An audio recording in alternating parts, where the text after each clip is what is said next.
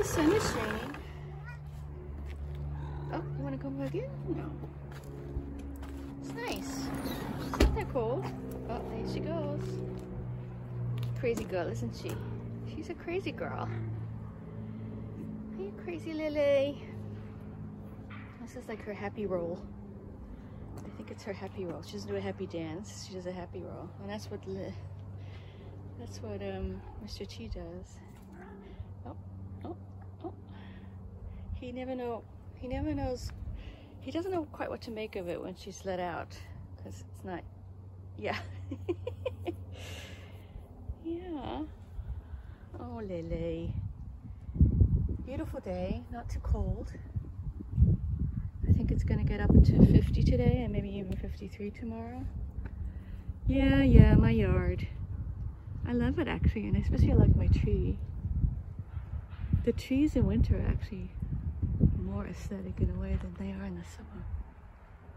Oh, pan slowly. Slowly.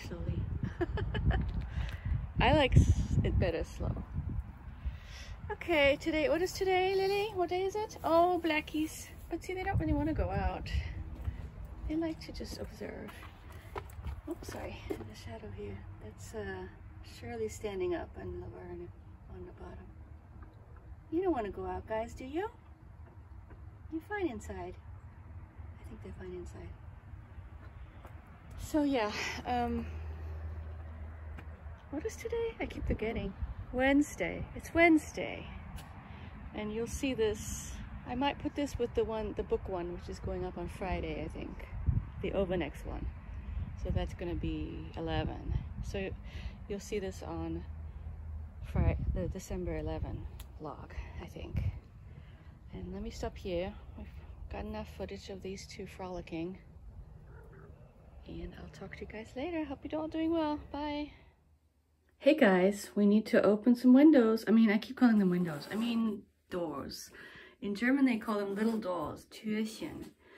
And I had figured out off camera where the numbers are, because I do have a hard time seeing them. Okay, so this is 7. Oh wait, yeah, 7, 8, 9, because today is the 9th, correct. And yeah, you see the Christmas market scene. I'm gonna get better at doing this on camera. No, maybe a little bit. Another classic one. Is it classic? Classic. Yummy. I like them all. And it's repetitive, but it doesn't matter. Another white one. I really like the white ones. Weiss in German. Ferrero Küsschen. I'm supposed to, some people, Karen was saying she likes it when I speak German. I could do that all the time, but I won't. Don't worry, I will not do that. Let's see. He's another American or, you know, non-German looking Christmas person. And he's just, I guess maybe people know that he's Nikolaus, you know, Nicholas, who brings the chocolates on December 6th. But he's not traditionally German, I would argue. I mean, Thomas Nast, jolly old Saint Nick and all that good stuff from the 19th century. Oh, not good stuff. Oh, this is the first time I've gotten one of these. This is one of the hazelnut ones. Rocher. Yeah, Ferrero Rocher. I think you can get these at Kroger, but you can't get the whole thing, the whole shebang. So yeah, I got 3 new ones, which I will eat sparingly because I'm still trying to be somewhat good. The problem is that we have Stollen and we have Lebkuchen, but as I said to Bill this morning, a lot less than in past years. You know, I would have by now consumed a lot more. So we're doing okay. Yeah, it's a little tough, but we're fine. We're fine. Hope you're all doing well, and I'll talk to you soon. Bye-bye. Hello. I come to you from my little reading corner. I am noticing how doing Vlogmas and having kind of fun with it is taking me away from reading a little bit. I'm talking to you on Wednesday, so this is still Wednesday. But the next clip will be the book tour. I just wanted to come on and sort of preface it a little bit and just tell you what's going on, because it's fun. And so I'm on Twitter a lot, and I have quite a few followers there, more than anywhere else. But I had tweeted something kind of self-pitying about how no one ever tags me, because it's kind of true, and I know why. It's because people lost track of me, because I really kind of ditched the old channel. I didn't do what smart people do, which is just rename. Anyway, it has to do with the Google connection to BookTube. I've talked about this before, and it's boring anyway. But I didn't want to come off as completely like everyone hates me, no one ever tags me, and it did come off that way a little bit. But tagging is so interesting, and then doing tags is so interesting, because it can get kind of like, if you don't have good answers or you feel compelled to do it, but you don't really. I remember doing one tag. Hannah has always been really nice about tagging me. Hannah from the wonderful channel Hannah's Books, and it was Roz's tag, and it was about poetry, and it was really hard for me to do because I had to go back, and it took a lot out of me to do it. And then you kind of get into this thing, well, not many people are watching this, you know. Probably because it was poetry, and no one, not even, this is the previous iteration of the channel, and so it's sort of like, was it, I hate to say it, but you kind of get this idea, was it worth the investment and the time that I put into making that? And then no one kind of seems to be commenting on it. And so what I'm doing now, not much has changed, but one thing I've changed, my mindset in terms of this whole channel, YouTube stuff, is that I do it kind of also always for me, like accountability, because it's fun, and the secondary stuff of having wonderful people talk and interact, which is great, but to try and not get too attached to all that aspect of it, which is, I know is hard, but I think that's what will keep me going. And so anyway, but that's just, yeah, that's interesting, the whole, and you know, and even buddy reads and stuff like that, I don't hardly ever do them because, well, there's lots of reasons. Introversion, not wanting to get pinned down to have to be accountable to other people in terms of what I read is maybe something I don't really want that much. Anyway, but what I wanted to say is I keep watching, because yes, I obsessively rewatch the stuff that's going to go up on Vlogmas, and I keep watching this little snippet you're going to see of the penguins, and I was in a weird mood. You could probably tell. I hadn't had any alcohol yet, not that I have that much, but I was feeling irreverent and kind of like, I don't know, you'll be able to tell. And another thing is, you know, take a drink every time I say amazing, because I really overuse that word on that snippet. So yeah, that's my little preface to this bookshelf tour. And then I don't think I'm going to add anything afterwards, so that'll be the vlog, because it's already going to be long, because you'll have had clips of the cats, you'll have clips of me opening windows, you have me talking to you right now, and now you're going to see the book thing, and that's plenty. And I will talk to you very soon. And of course, as always, please comment on, specifically with the book tour, like books that you like, hate.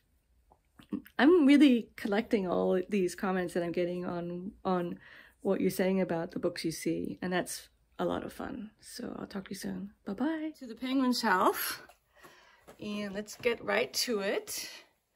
First off, we have Chekhov's plays, and I don't remember if I've read any of them. I'm very familiar with some of the plots, but I don't know. I think I may have read some.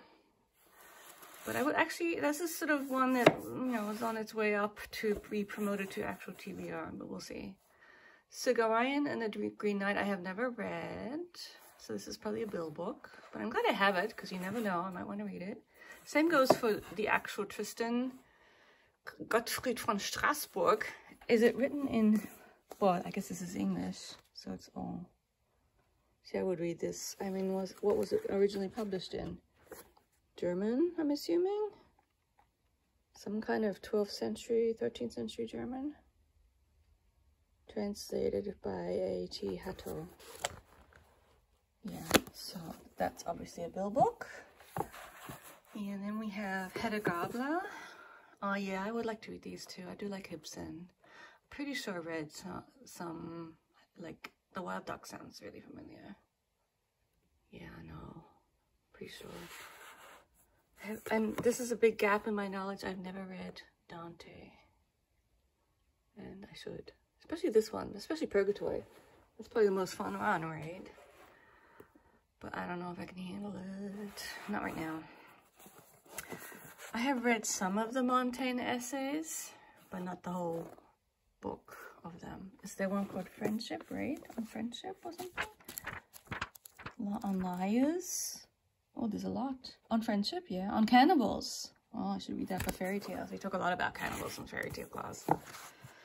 This one I have read and loved. Zola. I've read, and then it made me want to read, it made me read 2 other Zola. Well, yeah, 2, because I read, well, maybe just one.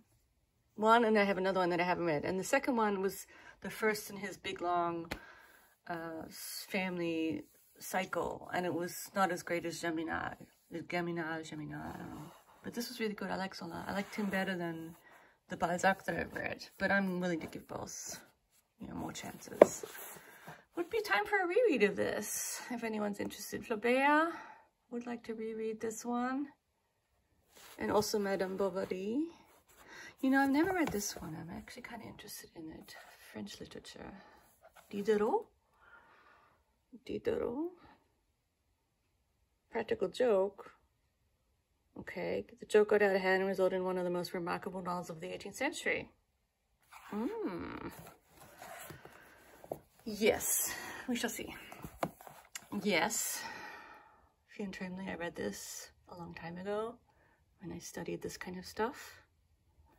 It's all about Abraham and Isaac and what would you do in that situation. And he always uses a bunch of pseudonyms, which is interesting. And I don't know if I really understood everything about it, but irony. Oh yeah, no, he wrote a whole book about irony.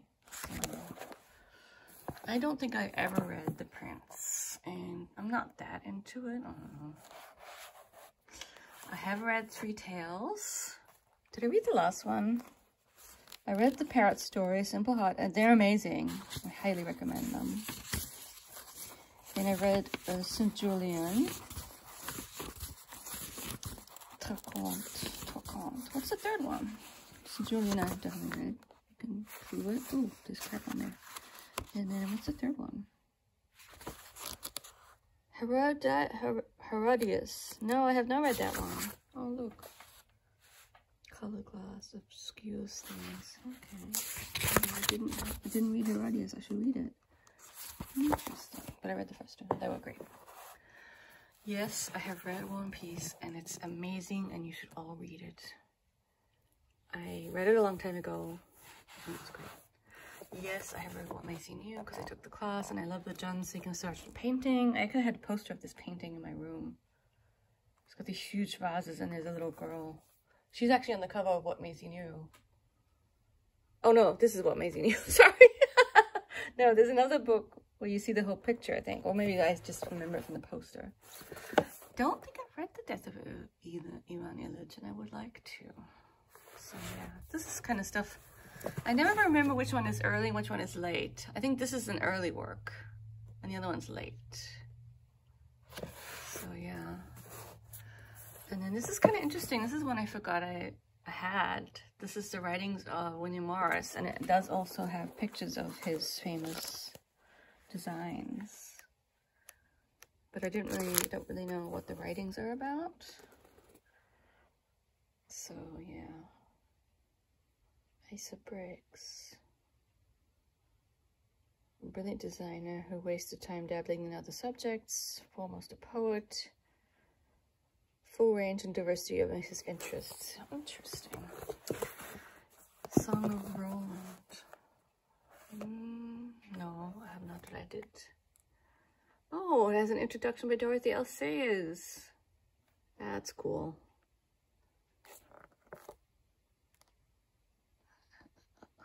Anyway, so yes, quite a few haven't read. Sorry, guys. Same goes for Abela and Eloise. Although I've looked at, you know, I know about them, you know, but I haven't read it cover to cover. Abela. So yeah, got that one. This is is hilarious because I didn't even know I had this copy of Crime and Punishment because I just finished listening to it as an audiobook. And that was preferable to me. I loved it. It was amazing. I really liked the story of Raskolnikov and his crazy people that he meets. And I kind of said it's like Russian Slacker in the 19th century, but with the backdrop of the murder, I guess. But he just kind of wanders around meeting people and they all just tell him about stuff. I just thought it was hilarious. Yes, I mean, it's also very sad, but I just think it was surprisingly funny. I just have a strange sense of humor, I know. Amazing novel of the 19th century, one of its kind. Probably even better than Jane Eyre, even though I like Jane Eyre, or just in terms of narrative pull. Charlotte's probably more to my liking, but I recognize that this is the superior Bronte novel. Amazing. I love Oscar Wilde, and I think I've taught this before. I don't know, I can't remember, maybe. Another one I haven't read, because I haven't read a lot of Dickens, and I don't know if I want to. Do I want to? Probably not Great Expectations. I'd be more into reading something like Bleak House or something. I don't know, we'll see. Have dipped into the writings of Benjamin Franklin, and I talk a bit about him. Well, not really, just a little bit like the Protestant work ethic and sort of pulling yourself up by your bootstraps and making your own. Like, he's the one who made his little timetable. Somewhere there's the timetable, I don't know what it is. Anyway. Yes, I have read Silas Marner. I need to reread it. I don't really remember it that well. He was an odd character. Long favorite among her novels. Oh, I just finished Deronda and I liked it better, but this is good. She's amazing. Have not read Henry Fielding's. Have you? Tell me. Is he good? He's 18th century, which is not really my forte. Hey, how about a book of depressing but great stories about people who live in a fictional town in Ohio? I've taught these. I taught these once in a class many years ago, before I had any idea I would end up in Ohio. And they were good. I don't really remember them that well, but I remember they were good. Oh, here's the Mill and the Floss, which I really do want to reread. Oh, I'm going to put this on the other shelf. I'm glad I'm doing this. It's like I don't even remember the books I have. Yeah, Maggie Tulliver. Yes. Yes. What else? Tristram Shandy. I mean, it's hilarious. It's funny. It's used for a lot of stuff in theory. Yeah. You go right back in there. The other Dantes. Oh, this is Inferno. That's the one I want to read. I don't want to read Purgatory. Who cares about Purgatory? I want to read Inferno. Just kidding. And no one reads Paradise because it's boring. But maybe it's not. I'm just kidding, of course. I want to read them all. Maybe. This one is falling apart. Inferno is falling apart. So yeah. Pride and Prejudice is amazing. But I don't really want to reread it. I don't know, for some reason, for me at least, I'm not a rereader anyway, and so when I reread Persuasion, I didn't get that much more out of it the second time. It's not like, oh yeah, I noticed so many new things. It's like once is almost enough. I've never read the earlier ones, and then the pre and post Jane Austens, which they're all unfinished, I gather, since they can all fit in this one little volume. And, oh, my favorite, I know, controversial opinion, but this is my favorite Jane Austen. I like Fanny, and I kind of identify with her, the overlooked person. Emma is my least favorite Jane Austen novel, but also very good. And then Tess, the only Hardy that I have read. Which Hardys do I need to read? My sense is that they're really good, but they're all really depressing. And I'm like, I don't know. I don't know. So yeah, that's the Penguin shelf, and sorry for length. And then we get into kind of the hardcovers. They're all together, and it's also by height. That's the only organizational principle. Hardcovers are here, and then we have the even shorter paperbacks, and then it just goes right on. Like that shelf up there, it's still height, the high one, the taller ones are at the top, and then the medium, and then the more hardcovers here, and then hardcovers, and then it goes into more soft covers. And then we get into sort of thematically differently grouped. This is the religion shelf. I've read very little of this shelf, to be honest. I can still show you the books, but I've read hardly any of them. This is the eclectic big bookshelf down here. And then we get into the German stuff, which I don't know if you're interested in all my German books. And then we have German shelf with two big books at the end that didn't quite fit anywhere else. Transcendentalism shelf might be interesting. There's also a lot here that I've only dipped into. Transcendentalism. And then theory shelf. Of course, I have a lot more books in my office at school, but this is the theory shelf, such as it were. And most of these I've dipped into, but I have not read cover to cover. Oops, that's the wrong shelf. This is the theory shelf. Look, it's got a book by Derrida, whatever, you know, the usual. And then down here we have eclectic self-helpy type stuff. So yeah, overview of the shelves. I'll talk to you later. You're listening to our beautiful clock. Bye.